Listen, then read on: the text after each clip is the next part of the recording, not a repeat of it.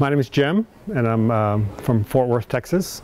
We have a furniture store that opened up in 1997 with exclusively Cisco Brothers. And over the years, we've expanded and expanded. And we've carried Cisco for 17 years now. And he's become a little bit of part of our DNA.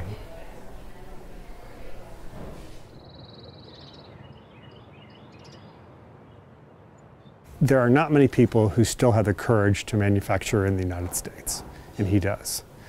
And he does it in South Central LA, which is, you take American-made manufacturing and you put it in South Central LA, and that really makes for an anomaly. I mean, the guy has some courage.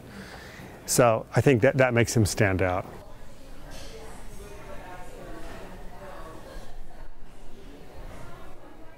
His architecture, his seating, his fabrics, nobody's doing it. Nobody's doing it. Even the big guys have tried to do it and they get confused and they just give up. He's in his own place in the furniture industry. Something has to happen in someone's life. A trigger has to happen for them to buy furniture. So we see a lot of people who are in transition in their own lives.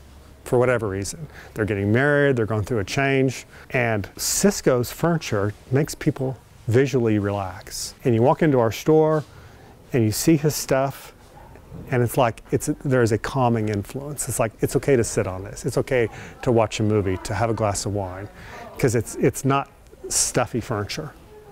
And then you tell them the story, it's American made, it's washable, and all of a sudden they're in love.